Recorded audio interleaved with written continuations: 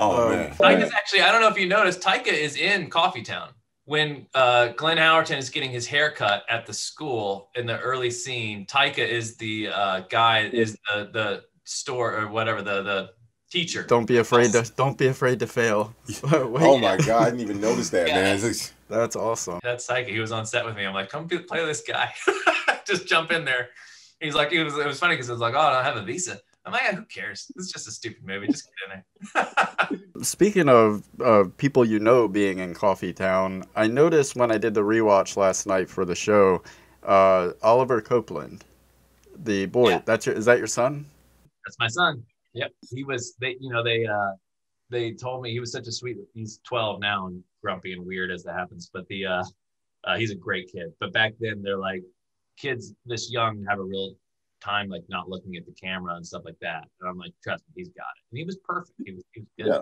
That's awesome. Definitely. Well, that's a perfect segue. So yeah, we're in 2013, Coffee Town. I discovered Coffee Town because I'm a huge Always Sunny fan, and just 10 episodes every 365 days is not nearly enough time for Glenn Howerton to be in my life. So I was desperate to find something else that he was in, and that led me to Coffee Town. And I swear, within the first 5 minutes of the movie, I didn't care if Glenn Howerton died, and he was no longer in it. It was just all the characters in it are so great.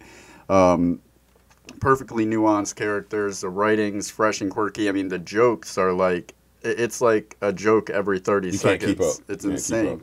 And every joke is fresh and quirky. And you get like, what I love about Coffee Town is that you don't. There's a lot of times where like the joke about AIDS. That comes back, like, it's not just a joke for a joke about AIDS. He uses that as a device to get the next roommate out. And then kind of like the jokes surrounding Down syndrome, that comes where at the robbery. Full circle. All the way to the one of the most hilarious moments when he lets people when Will lets people in the door before him, and they cut him in line, and he makes the choice later on to not put up with that shit anymore, and ends up getting shot. So like the jokes aren't even just rapid fire jokes for the sake of being funny. They come back again and pay off. So it's just so excellently written. It reminded me of Office Space, the way you have like a finger on such unique nuances about different people that like we all know in some way, and that's what's so funny about it. So yeah, I mean, I could just keep going. So where did I know you said that was kind of like a hodgepodge of different things that you were thinking of, and just put like a Frankenstein of ideas that you've had throughout the years, but like, how did you flesh that out? Like, where did the idea in general come from? It was like a decade of little ideas that had been, the concept existed from the moment I saw people on their laptops in Starbucks. Of like, oh, I want to tell that story. So then when you have the concept in your head, I just started gathering pieces year after year and kind of writing them down in a little spiral notebook. Like, for instance, the holding the door open happened. It was actually Ashton Kutcher. I was at a Starbucks here in Sherman Oaks, and I opened the door. So Ashton was behind me, and I opened the door. I'm like, hey, man, and I don't know him or whatever. And he's like, oh, thanks. And he like walked in. I was just being nice. And then he got in line. I'm like, I was clearly ahead of you, and I opened the line for you, dude. Like, you should be letting me in line ahead of you. It was like, so that I went home and I wrote that down. It's like all those little things kept adding into it. So yeah, I just started collecting all these ideas and all these concepts. And then I just wrote the script. I just wrote it really fast. And it was the easiest front side of a project I've ever had. I gave it to my agent who was getting on a plane to New York. And I said, I just wrote this thing to direct. It's really small. It's a couple $1 million. And he got off the plane and he called me and he said, it's great. I gave it to Ricky Van Veen at collegehumor.com, and Ricky wants to make it. They'll just fund it. You don't have to go anywhere else. You're done. And I was like, what? Like, I was literally thinking I was going to get, he was going to catch some grammar mistakes and we were going to rewrite it for, a month and go back and forth. And then we'd go out to the town. It was just all done. And so that script was greenlit with literally a ton of spelling errors and off the very first draft. So yeah, and then we just went, and the cast just came together really naturally. The first guy I met for the lead was actually Chris O'Dowd. And then like he was right, but not perfect. And I think there were some scheduling issues. And then we heard that Glenn was interested. So I sat down with Glenn and I'm like, this is just perfect. He's the perfect guy. I always wanted Steve Little for Chad on my Eastbound and Down days of just like, he's just so funny. And and still to this day, I feel he is so underused. He's so funny. And it's like, he should be everywhere. And he really isn't. He just kind of just works and does his thing. And then Ben was for Ben. We read Schwartz. We read for the barista, and he's like, I don't want to play the barista. He's like, I don't want to be the asshole guy. It's like, I want to be the cop. I'm like, what? Like the cop was going to be Damon Wayans Jr. and Damon Wayans had read for it and wanted to do it. And then Ben just wanted it so bad. And I was like, well, if he wants it that bad, let's just do it. Like, and so Ben became the cop, and then Josh Groban reached out to be the barista, and I was like, what? Like Josh Groban, he's a singer. And they're like, will you just meet with him? And I'm like, yeah, of course. I'm Josh Groban. Who wouldn't want to like go have coffee with Josh Groban? How fun is that? And he was just the sweetest guy in the world. And he was so honest. He's like, I want to do this. I'll read, like I'll audition. And I'm like, what? All right. And so we went to the Sunny in Philadelphia offices, and he read with Glenn. We did like a little chemistry read, and we knew instantly, even Glenn knew. He's like, this is great. Like this guy, like it's going to be such a great interplay. So yeah, it all just came together really organically, and then we just went off. And then all the other little pieces, there's people in there like Jake Johnson, and Matt Walsh plays a cop at the end. There's just people in there that are like became they were just all the comedy people I loved. And it was crazy. They were just willing to do it, which is still astonishing to this day. I'm like, really? Jake Johnson is willing to come out and play this part? That's what we were going to ask. Me and him were discussing this the other day. We were like, each character, like you said, sometimes it's a perfect mesh of where the script meets the characters and then everybody buys in. So me and him were wondering, did you write with specific people in mind, or did it just kind of organically happen? Or did you have the best casting director ever? Because, I mean, these guys, you see it on screen. I think it's a mixture of both. You know, we had a great casting director, Jewel Bestrup, who did she did The Hangover, she did Wedding Crashes and stuff like that. And she did Life Pieces with me. But there were people that just came out of the woodwork through the agency. I think what was really happening was the script was kind of catching fire, and people really liked the idea, and they liked the idea of it being this little indie cool movie. And our timing was perfect because those kind of movies were just starting to get looked at for online streaming and iTunes and stuff like that. So yeah, it really truly was a combination of both. Josh Groban was Jules. She's the one that brought it up. Adrian Pilecki was casting. Like they said, she'd be perfect for this. And I'm like, if she's willing to do it, that's great. I love her. She's in Friday Night Lights and she's the best, you know? So yeah, it was truly a combination of both those things. That's one of the things I really like about this movie is most comedies in this vein, the female in it is usually just there as more like a glorified prop, pretty much. They don't really have, but she had funny lines and really funny moments. I thought that was cool. I mean, she doesn't want guys to know piss comes out of her. Let's just make that very clear. She was actually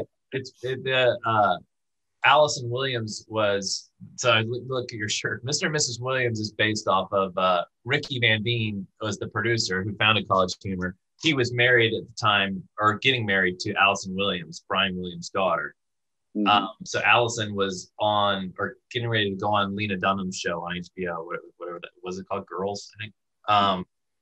Allison was, if Annie Pilecki couldn't do it, Allison was going to be it. But that's what Mr. and Mrs. Williams came from. It's based on Ricky and Allison Williams. Oh, very nice. I knew I was in something special when, like, I think it's like 90 seconds into the movie, you have Jake Johnson running in, I have f***ing AIDS. I'm like, all right, this is a comedy, right? Because, and then it actually successfully, like, has humor coexist with AIDS, and I never thought that was a possibility. And then Derek Waters' character with his sleep condition comes shortly after the and then like, where did these, like, I know you had it seems like a lot of them come from somewhat personal experience. Oh my God, you can't get it twice. Like, Oh, that was it for me. That was like, it. That was it. There's so many great moments that are so pointed. Like, where did these ideas come from?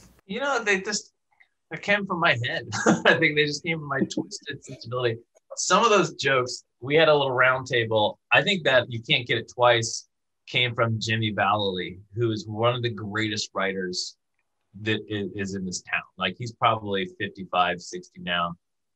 He was a writer with me on Arrested Development, but he was like a Golden Girls writer. He's been around forever. I think he pitched that joke in a little round table we had. When my wife and I were watching it last night, when that part came on again, she said, "Oh my God, I forgot about that. That is literally the most disgusting thing ever." It's like, that's AIDS. That's AIDS phobic.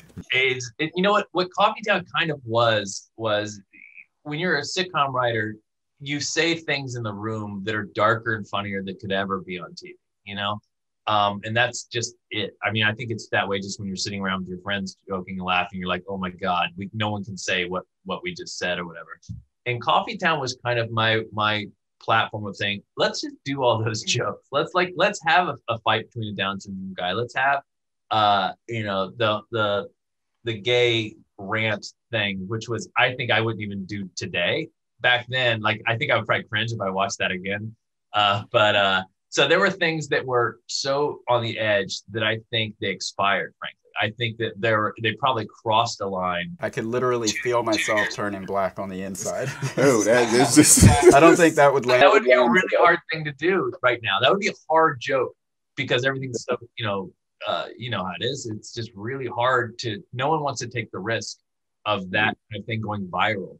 But Coffee Town existed in the last moment before things went viral. So we got to do all those things.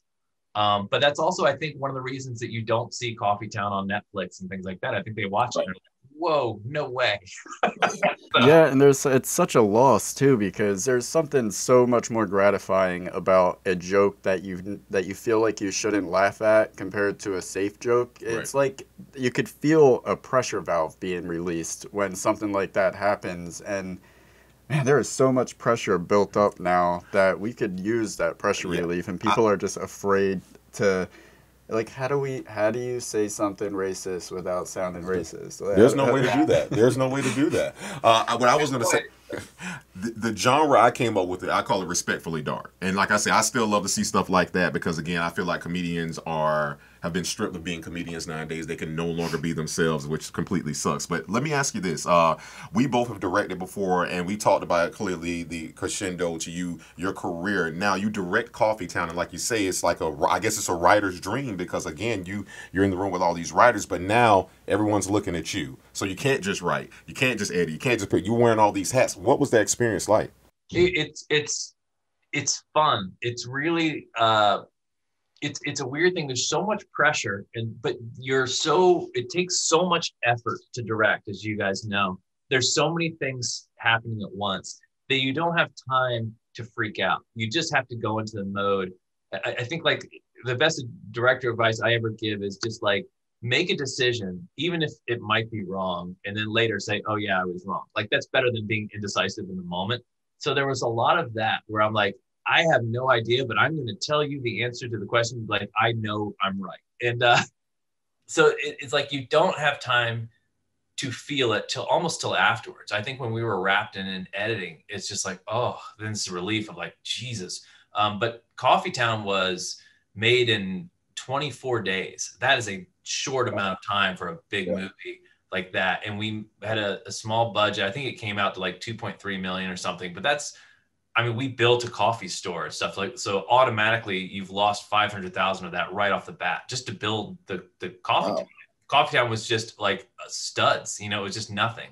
So to build that and to set design it and to decorate it, it's like, then you put in the money we were paying the cast and all that, like now you're down to just like $700,000. So it's like, it goes quick.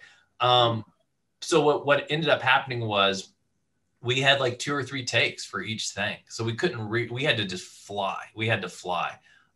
So there was a lot of that. And it was a whirlwind. Wow, that is the opposite of my assumption when I watch it because everything feels so organic, like especially all the dialogue in Coffee Town when the three guys are just kind of. It seems like when I watched them, like they had to have just a lot of time to play with these moments and figure out, just try different things. But they know there's 3 takes. That's great. Yeah. That kind of answers my question. I mean, there's so many hilarious mini stories happening within this movie, from Ben Schwartz's misadventures as the worst cop ever, the feud between Josh Groban's character and Glenn Howerton's character is just amazing. The little nuance about the him not wanting to take the tip. Makes me feel like a whore. Steve, I think my favorite part is Steve Little's character, where he ends up taking up smoking to get. That's actually how I started smoking cigarettes. When I was 18, I was working at Hollywood Video, and I noticed that I only got a 30-minute break, but the people that smoked got to step out whenever they needed it. And I was like, all right, I'm gonna. And I actually started smoking Newports and Black and Milds around that time. So that Chad's character really spoke. We weren't friends back then.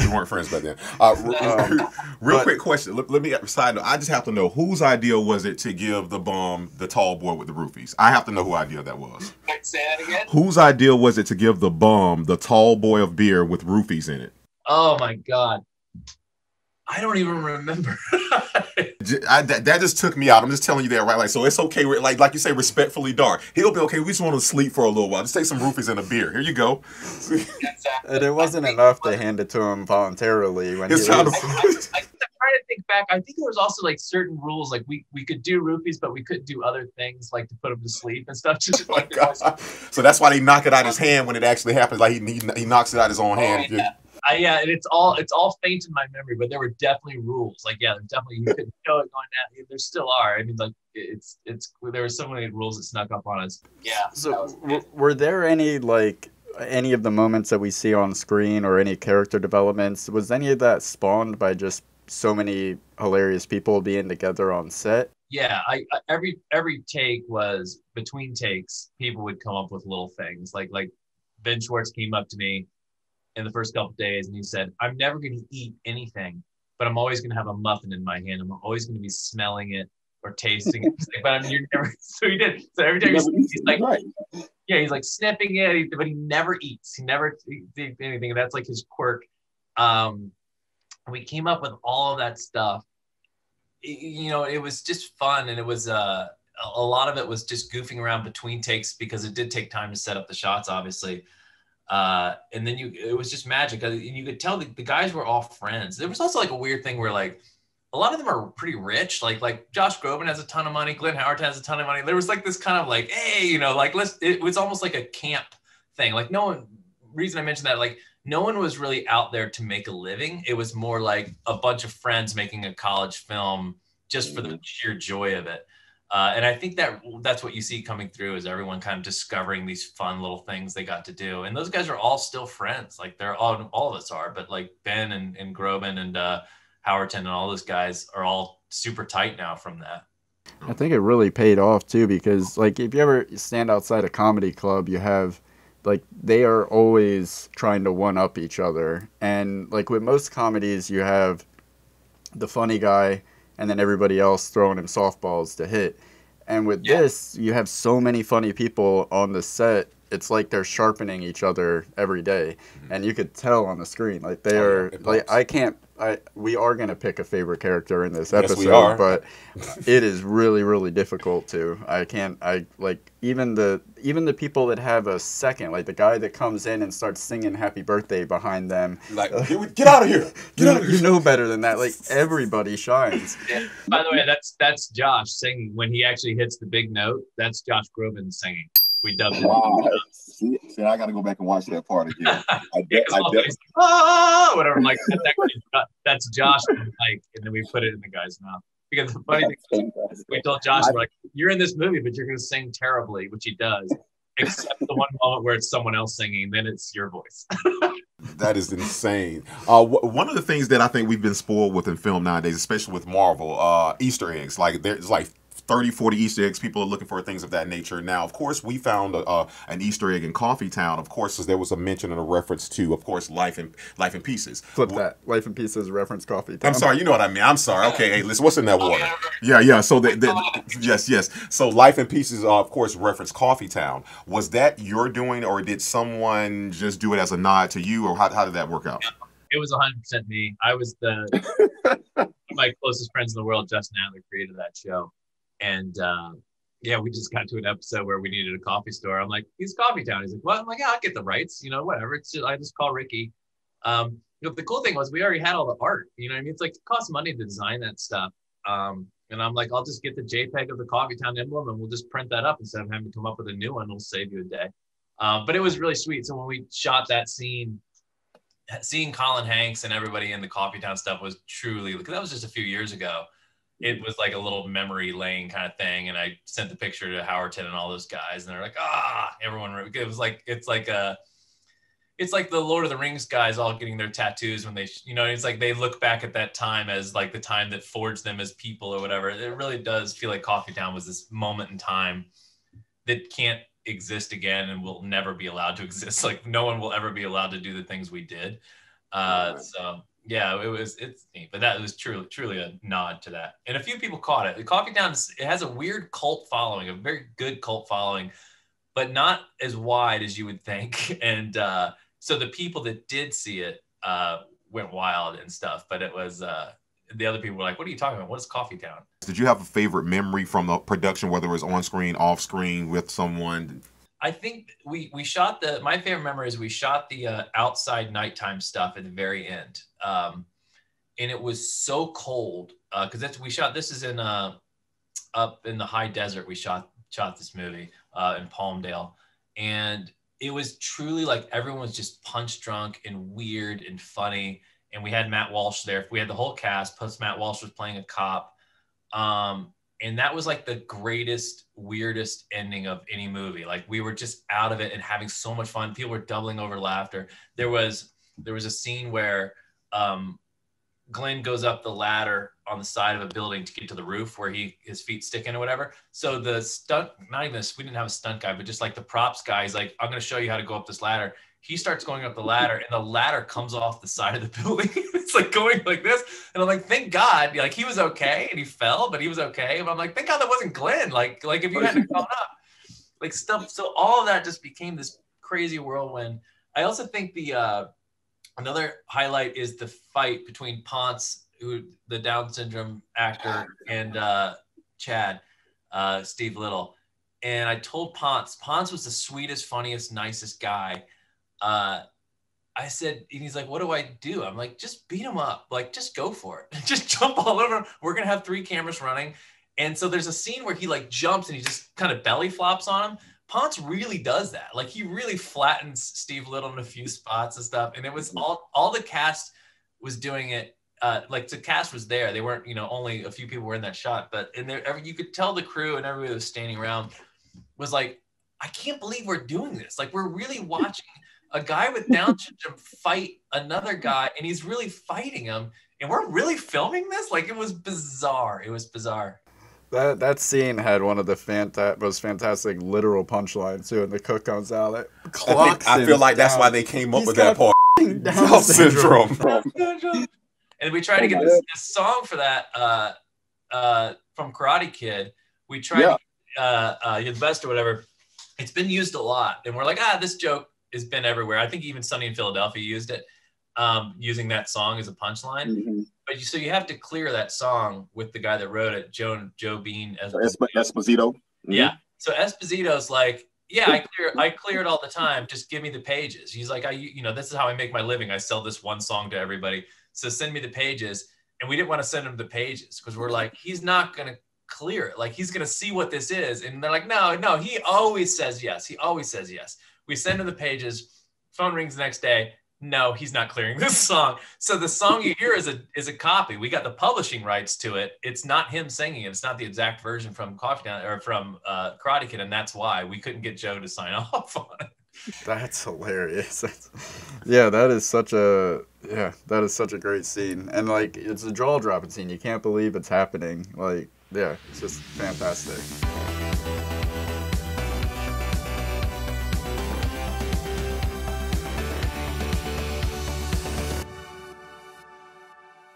That's the trailer.